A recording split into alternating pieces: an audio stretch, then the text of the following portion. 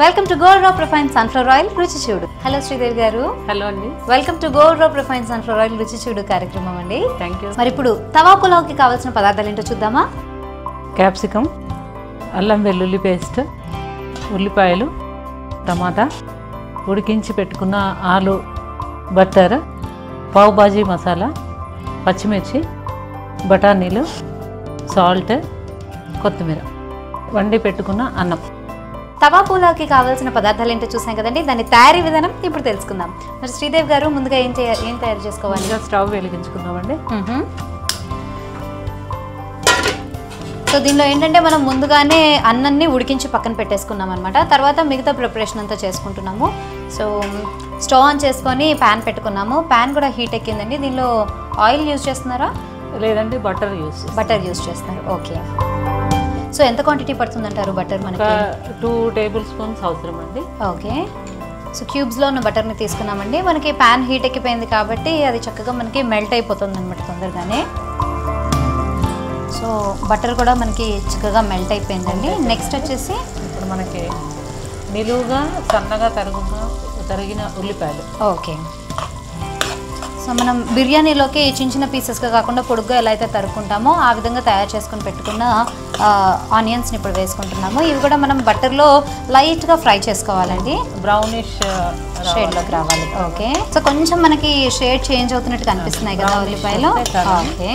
ఇప్పుడు మనం ఒక 1.5 స్పూన్ ఓకే అల్లం వెల్లుల్లి పేస్ట్ వేస్తున్నాను. ఓకే. ఉల్లిపాయలు మనకి కొంచెం రంగు మారే టైంలో అల్లం వెల్లుల్లి పేస్ట్ కూడా వేసుకుంటే కనుక ఇది కూడా పచ్చివాసన పోతుంది. అలాగే మనకి ఉల్లిపాయలు కూడా టోటల్గా గోల్డెన్ బ్రౌన్ షేడ్లోకి వచ్చేస్తూ ఉంటాయండి.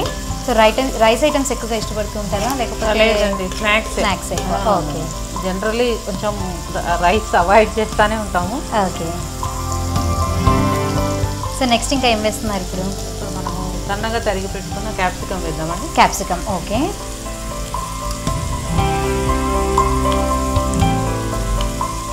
మనకి బిర్యానీ పులావ్ అనగానే క్యాప్సికమ్ క్వాంటిటీ కూడా మనకి బాగా తెలుస్తూ ఉంటుంది కాబట్టి అది కూడా వేసుకుంటాం. జనరల్గా కొంచెం గ్రీన్ అంటే మన ఇండియన్ క్యాప్సికమే యూజ్ చేస్తుంటాము. పోతే నేను చూద్దామని ఈ మన ఎక్సోటికా ఎల్లో క్యాప్సికమ్ వేస్తున్నారు. ఓకే. సో క్యాప్సికంలోనే మనకి రెడ్ కలర్ కూడా ఉంటుంది కదా, దాన్ని కూడా యాడ్ చేసుకోవచ్చా కావాలనుకుంటే?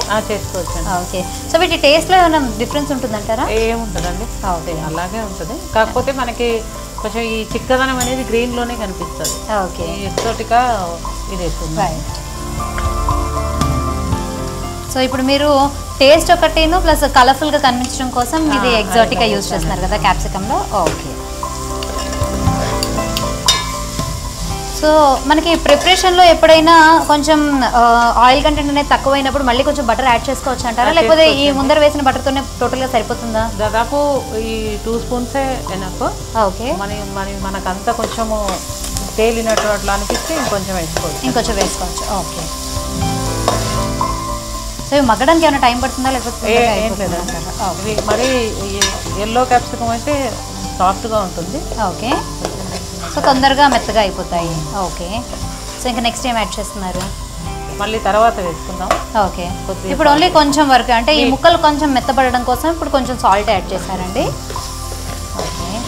నెక్స్ట్ ఏం యాడ్ చేస్తున్నారు? సన్నగా తరిగి పెట్టుకున్న టమాటాలు. ఓకే. సో మనం రెడ్ క్యాప్సికమ్ గురించి మాట్లాడుకున్నాం కానీ దాని అవసరం పడకుండా చక్కగా టొమాటో తోటే ఆ కలర్ అనేది మనకు వచ్చేసింది. సబ్స్టిట్యూషన్ లాగా ఫీల్ అయ్యాము. ఓకే. ఇప్పుడు మనం పావ్ భాజీ మసాలా యాడ్ చేసుకుందామండి. 1.5 స్పూన్. ఓకే. సో యాక్చువల్గా దీన్ని చూస్తూ ఉంటే ఒక సాలెడ్ లాగా యాజ్ ఇట్ ఈస్గా తీసుకున్నా కూడా బాగుంటుంది అనిపిస్తుంది. ఎందుకంటే మసాలా కంటెంట్ కూడా మనం యాడ్ చేస్తాం కదా. గరం మసాలా బదులు లేదంటే చాట్ మసాలా బదులు కావాలనుకుంటే మనం పావ్ భాజీ మసాలాతో కూడా తీసుకోవచ్చు. అండ్ ఇవి కూడా మనకి హాఫ్ కుక్ అయిపోయి ఉన్నాయి కాబట్టి మనం వెజిటేబుల్స్ అటు రా తీసుకున్నట్టుగాను అలాగే కుక్డ్ తీసుకున్నట్టుగా కూడా మనకు ఒక ఫీల్ అనేది వస్తుంది. యాజ్ ఇట్ ఈస్గా కూడా తీసుకోవచ్చు కదండి? కూడా తీసుకోవచ్చు అండి. ఓకే. కొంచెం అంటే కొద్ది హాట్ ఫీలింగ్కి. ఓకే. కొంచెం 2 సన్నగా తరిగిన పచ్చిమిర్చి. ఓకే.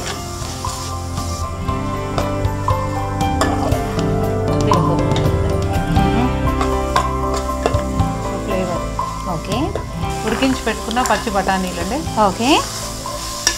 వేసేద్దాము. ఉడికించి పెట్టి కట్ చేసిన బంగాళదుంప. ఓకే, ఇవి ఉడికించిన తర్వాత ముక్కలుగా కట్ చేశారా? మన time convenience. Okay right.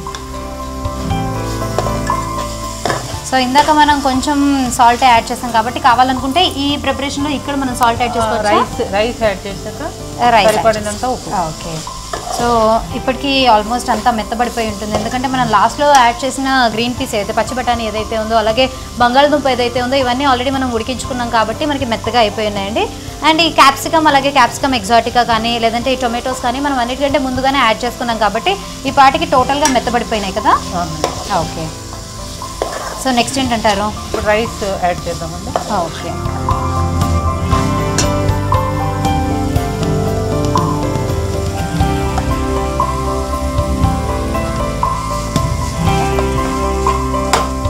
So ఈ రైస్ బాస్మతి రైస్ తీసుకున్నారా లేకపోతే నార్మల్ రైస్తో చేస్తారా? బాస్మతి రైస్ అండి. ఓకే, జనరల్గా వైల్ కుకింగ్ ఈ స్మెల్ చాలా స్ప్రెడ్ అవుతుంది కదా. ఓకే, ఎస్పెషల్లీ టూరిస్ట్ కంట్రీస్లో అయితే మొత్తం ఇవే వాసనలు అనమాట. ఓకే, అంటే కొన్ని వైల్ స్టేయింగ్ చేసి కొన్ని ఫ్లేవర్స్ చూడడము, ఓకే, వాళ్ళ ప్రాసెస్ అట్లా కొంచెం అవి కూడా ట్రై చేస్తుంటాం. ఓకే, ఓకే, ఇందాక వేసుకున్నాం కదండి కొద్దిగా ఉప్పు. ఓకే, ఇప్పుడు ఈ రిమైనింగ్ రైస్ పార్ట్కి వచ్చేసి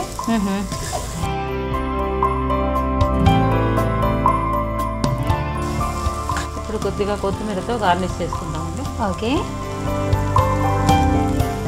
స్టవ్ ఆఫ్ చేసుకుందాము. Dish out చేసేసుకోవచ్చా? అవునండి. Okay, serving bowl.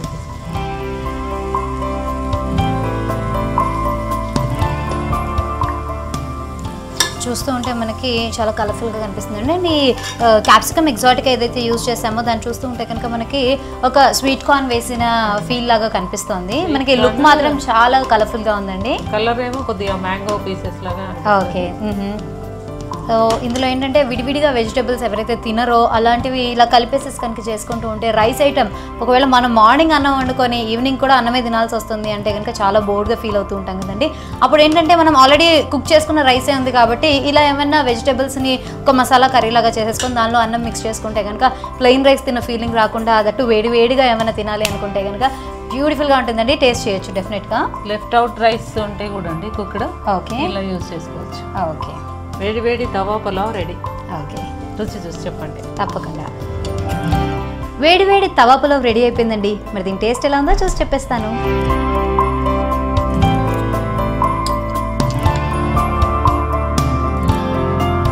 యమ్మీగా ఉంది. అయితే మనకి రైస్ తోటి ఇలాంటి డిషెస్ కూడా డెఫినెట్గా చేసుకోవచ్చు అండి, ఎందుకంటే నార్మల్ క్యాప్సికమ్ కంటే క్యాప్సికమ్ ఎగ్జాటిక్ కూడా యూజ్ చేశారు కాబట్టి దాని టేస్ట్లో కొంచెం వేరియేషన్ అనేది తెలిసింది. టొమాటో కూడా యాడ్ చేస్తున్నాం కాబట్టి కొంచెం అది స్వీట్నెస్ కూడా తెలిసిందనమాట. అండ్ ఇందులో పావ్ భాజీ మసాలా యూజ్ చేసాం కదా, సో రెగ్యులర్గా ఉండే గరం మసాలాతో తినే రైస్ ఐటమ్ కంటే ఇది కొంచెం టేస్టీగా కనిపిస్తుంది. అండ్ ఇందులో మనం బంగాళదుంప ఉడికించి వేసుకున్నాము, అలాగే పచ్చి బఠానీ కూడా ఉడికించి వేసుకున్నాం కదా, దానికి టేస్ట్ చాలా చక్కగా తెలుస్తుందండి. సో డెఫినెట్గా మీరు కూడా ఇంట్లో ట్రై చేసి రుచి చూడండి.